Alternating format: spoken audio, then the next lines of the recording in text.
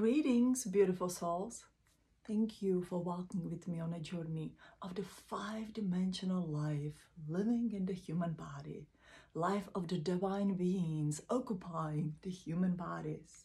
The fifth-dimensional life in the human body on the earth means that we thrive in the frequency of love and happiness, have a healthy body, and manifest prosperity and abundance that will support our life on earth. So for the past few days, one particular message kept coming to my mind. And it started with a post on the Facebook that I have seen the post that I posted several years ago from the Deepak Chopra. Every change is preceded by chaos. Now, there's something that we all agreed upon to. Whenever you look at life, at your life, and the time of the changes, especially of those big kind of the changes and shifts, there has been the chaos and mess, and the things were happening a left and a right, and you were so stressed out. And then something happened when the change happened, and you started to relax into this new part of yourself and continue on the journey. So this is normal in our life and will be normal for the rest of our life, because what we are doing, the change, is the evolution. And evolution in animal species or in any kind of the living species on earth are achieved by stress, by the increased suffering, pain, stress, because all that works as an engine, as a push to something better. It's either gonna break you or make you. And it is not something that we as the human beings or even the extraterrestrial beings or divine beings living in this body have invented. It is something that is part of the natural law of Earth and the universe. So the change, evolution on Earth, as we know, and as we can look into, let's say, the animal species or the plant kingdom species, happen by the suffering, pain, and extreme kind of the stress. I want you to pick up that word stress. The stress means that our nervous system is pushed beyond what it can possibly hold or support you at the moment. And it's challenged to grow a little bigger, or maybe rewire itself in a little different neural pathways within the body. And this different way, either to grow or the different neural pathways, which I do believe that's how it happens, support a new program within your nervous system that is able to encompass the changes. So when we change and when we evolve, we literally let go of our old self, and our new self is better and new and improved. So what I'm trying to say here in a very short time is, it's not that we exchange one for the other. We are here with the old, which we need to accept and understand and forgive ourselves and be compassionate to ourselves and give ourselves enough love and courage to grow. And the grow means that it's get tiny bit bigger. So we stretch the old into the tiny bigger kind of the nervous system or the self. It's almost like you grow a half of inch or the inch. And if you're on the spiritual journey, you know that this is not an impossible thing. They can grow, and inch to inches. It's actually quite an interesting phenomenon that is real. Going back to my original talk is this. When you grow, when you evolve, you do not fill yourself with your old, whatever you are doing, but you literally make a space for the new. What is that new thing that you will do? What is that new thing that you're going to learn? What is that new thing that will help you thrive? Let's compare it to the animals. Let's say when there's, and was not enough food within the waters or the oceans, the animals evolved to be animals living on land. Now, I do understand that this takes a considerable time and several generations for it to happen, but we are guided at our time right now to do it in one lifespan. So this compare of when the animals were forced to evolve to become land animals, they have to literally go through this excruciating process of developing ability to breathe, live, hunt, survive on land. So when it eventually happened and they started to living on the land, they had to embrace, develop, master new skills, right? And so that's happening with us. We are learning to change, shift, evolve from the three-dimensional being of suffering into the fifth-dimensional being who thrives with the multidimensional abilities. What are our multidimensional abilities? They literally are based on our 5 basic senses. Sense of the smell within the first chakra, which is supposed to keep you safe and secure, evolve into extraordinary smell, or sense of the smell that can help you in your time traveling experience when you journey.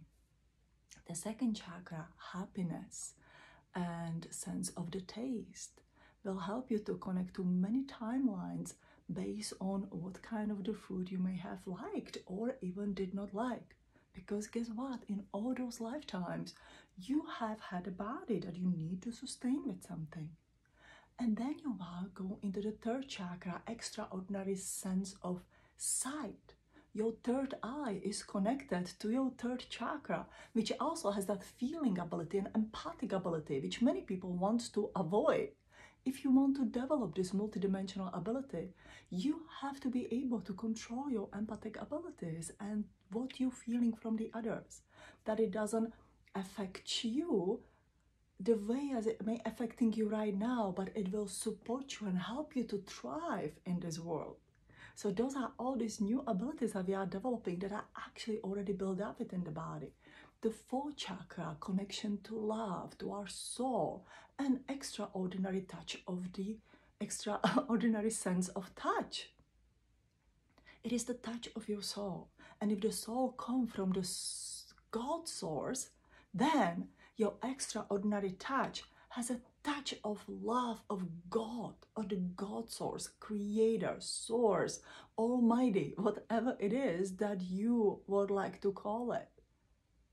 That source is within you, and when you touch something with your hands, the source is touching it, energizing it, giving a healing.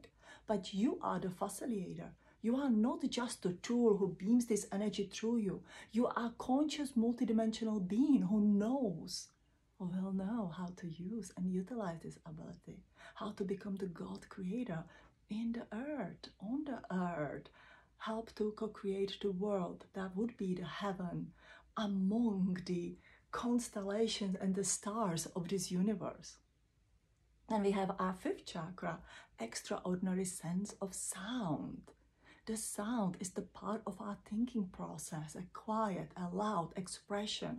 This is our creative place. This is something that I'm going to share with you from my new upcoming book, which fifth chakra is the human extraordinary ability. One day when we will be sitting among the, let's say, the round temple of the council of light, or the council of this universe, and they says, oh, here are the human species, what are your extraordinary abilities that we would like to master? And we'll be sitting there all humbled and said, we can create with sound. Sound can make the most amazing creation in the physical dimensions, and there are more physical dimensions than on earth. And if it can create, of course it can destroy it, but we have mastered that. We have overcome the mind of the destruction, and we have mastered the mind of the creation. That will be a wonderful day one day, and we will sit there, we'll look at our past, all humbled, all content, understand all of this, and teach the others how to create through the power of sound. Those are the 5 multidimensional abilities that are already within us. And so, as I opened and began, every change is preceded by chaos. I talk about it for actually a few days before I made this video, because all I hear from the Pleiadians is, you can thrive in chaos. We have to learn to thrive in chaos. We do not have to accept the chaos as the part of our changes. And well, we do, because it's a part of it, but what I mean is we don't have to accept the pain and the suffering and the pain and the suffering and the stress. We can step to it. We can learn to meditate, which means to quiet your mind for a little bit, to go within and sit within, stabilize yourself. And it's like you are walking through the storm, but you are in the eye of the storm and nothing touches you. And of course, once in a while, we take that step left of the right, which may not be completely right, and you get stressed out, and you get worried, and you get fear that the things that you plan, you would like to do, will not work out. And at this kind of the level of the game of life, we have to learn to trust the divine guidance. You are not alone anymore. You are guided by that God source. When you activate your 5 extraordinary ability, you are deeply connected to your soul. Now, if your soul, again, I will repeat myself, came from the God source, you are guided by the God source, yet is the part of you. You are the God, and the God is you. God is within you. You are it. And so it's like you know, before we anchor ourselves inside of the earth, like the boat get anchored in the middle of the ocean, now we anchor ourselves back into the God source and says, I'm ready to begin this journey of the returning home. But before I do, I will bless this world with what I have learned. I will learn and master the power of the creation through the sound. When I leave this world, I will strive to make it better than before I entered here. And so, learning to control the chaos, to thrive in the chaos, is our next step. So for the past few days, I had so many plans, and none of them manifested, which is really interesting. And instead of, be upset or stressed out about it and so much on, I says, okay, there are other things to do, and I will go with flow. I will follow the divine guidance, and I will not control the outcome of the situation. And I will just take it step by step. Sometimes we all have to take it just a day by day. And everything's working out actually better than expected. Because perhaps we are learning to let go of our way, how we would like to do the things, and let the nature help us to evolve. See, when these animals were forced to become land animals, they did not navigate that. The inner evolution. They just, suffer, and they allow the nature to take its own course. When you are pregnant and you grow a baby within your womb, you are not controlling how the baby is gonna grow, or when is the time for the nose to form, or the kidneys to form. We don't do that. The innate nature of our body takes care of that. So we have that innate nature within us, and we have that outside nature that is connected to the flow of the God source. It's like this beautiful flow of the energy that we finally connected to. And so perhaps we need to learn that we are driving our sailboat, and instead of coming from the point A to the point B, we let the wind of the God source blow in our sails. And we will enjoy the ride, yet navigate it gently toward where we would like to go. You do have to have your goals. You do need to know what is that you want to be very specific about it. Don't take me wrong, that you just go naively where you would like to go. But it's not about the destination or how do you get there. It's about to let the destiny to guide us to our destination. I hope that sounds English, because it sounds perfectly English in my head.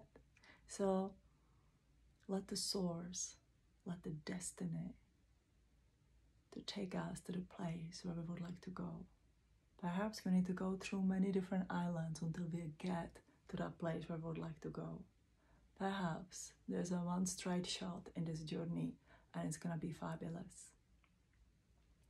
But the most important part is when you realize that your life is chaotic, when there's way too many things happening from the left to the right, then you want to sit down, you want to walk outside, maybe connect with the trees, and you want to meditate. You want to spend a little bit more time in the meditation, and you want to center yourself within and really see what is it that I need to control and what is it I need to learn to trust.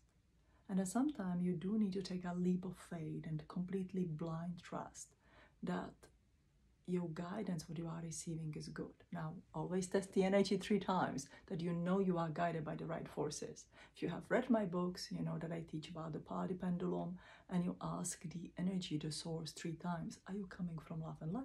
Are you coming from love and light? Are you coming from love and light? If you receive yes answer, then you are connected to the right flow. If not, maybe you need a little reconnection on the journey. Okay, that will be enough sharing for today. A little announcement here. On the June 6th starts my new classes, Language of Light classes, which will be, I don't know if it's a 3-week or 4 weeks. I think it's a 3-week class. It's kind of funny because I'm teaching them, right? I know I have some scheduled for the 3 weeks, some for the 4 weeks for the practice. So please take a look at it. We start on the June 6th. And here is just a copy of the new printed book. It's literally just my test copy, Soul Cleansing and Energetic Protection. Now, this is the old book. This is not my new book, but for the years you've been asking me if I can allow it to have it in the print. So I finally did it. It's on the Amazon. You can order your copy today and you can share with me if you like it. This book is literally full of the explanation how to do cleansing. There's a step-by-step descriptions, so you can do this. You don't have to really pay somebody. I don't know how much of money, and I know that some of you overspend your money a lot. So here you go. Here's a simple guide where you can do what you were born to do. It is time to thrive, and it is my greatest joy and love to thrive here on earth with you until we go back home. You have a fabulous time. Love and light from my heart to yours, and love and light. Bye-bye. Ciao, ciao.